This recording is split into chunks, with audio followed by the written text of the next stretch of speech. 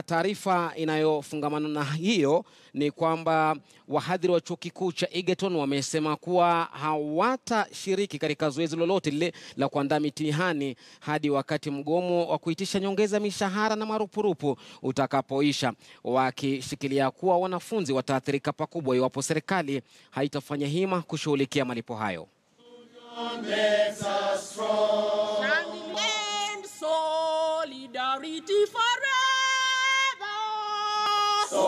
Solidarity forever, solidarity forever, for the union makes us strong. Ino kweli ni haki yangu, Sibie kweli ni haki yangu. siondoki, Siondoki, siondoki mpaka nipate. Siondoki, siondoki mpaka nipate.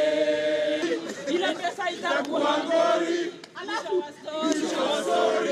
we still earn what we continued earning from 2010.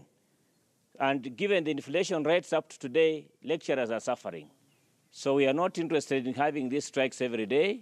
They should come on board. They should listen to us. Our VCs must listen to us. Once the students are told that they can either do the exams in December, if they don't do them in December, they can do them in April, then it means that the lecturers will always continue setting receipt exams. We are saying no to that. The cuts, nothing is going on. Nobody should be giving cuts. Nobody's giving cuts within the universities. So everything is at standstill.